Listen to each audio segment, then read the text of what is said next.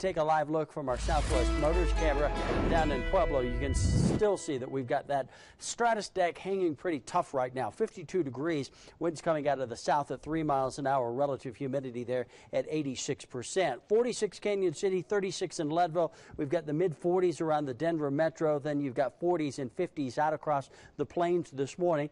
We'll be a little warmer today than yesterday when we only saw the low in the mid-50s. 65 this afternoon in Colorado Springs, 73 Pueblo. We'll get 60s and 70s and even up to 75 in La Junta this afternoon. Also quite a bit of sunshine around Gunnison and Alamosa, low in mid-70s there. Here's our futurecast. You see the cloud cover this morning.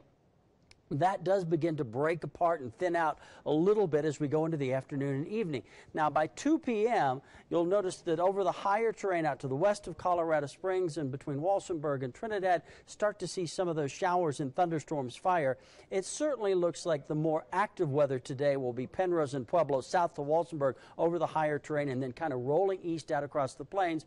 But isolated shower and thunderstorms coming off of Teller County and into Colorado Springs, then out towards Elbert and Lincoln County. That's certainly a possibility. So high pressure builds in today, and we've got a westerly to southwesterly flow. But from time to time, you'll get little waves of energy rolling through that flow, and that will kick off showers and thunderstorms. Tomorrow, we are going to see a chance for some severe weather. It's mainly out to the east of Colorado Springs, but that threat will be there. And then heading into the weekend, again, kind of high pressure in control. We'll see small chances for some isolated afternoon shower and thunderstorm activity. But severe storms in the darker green there. And again, I think the focus is mainly going to be Pueblo east towards La Junta, Lamar, and then especially across eastern Los Animas County and over into Baca County. So we'll start at the lunch hour on Friday afternoon.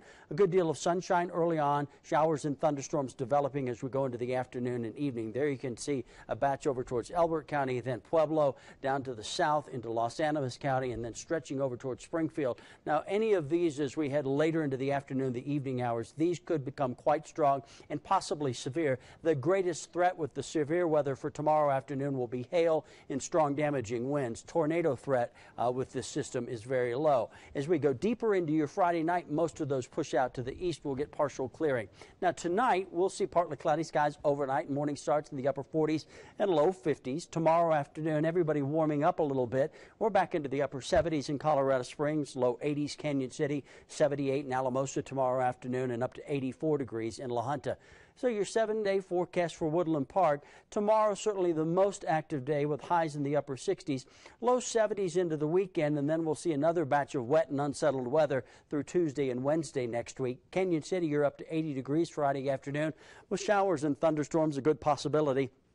Low to mid-80s for Saturday and Sunday, and then next week, cooler, showery, and thunderstorms back in our forecast for Tuesday and Wednesday. Pueblo area up to 82 on a Friday afternoon with kind of numerous showers and thunderstorms forming and rolling out to the east across the area. Mid-80s looks nice for the weekend and relatively quiet, although we will see an isolated shower and thunderstorm threat over the higher terrain. Some of those may make their way out across the I-25 corridor, but certainly for Colorado Springs, the most active day over the next 3 is going to be Friday afternoon and evening. Upper 70s to the low 80s Saturday and Sunday, and then we get into that more wet weather pattern, afternoon showers and thunderstorms and some plain old rain showers as we go from Tuesday into Wednesday next week. And those temperatures also coming down a few degrees back into the 70s. Guys.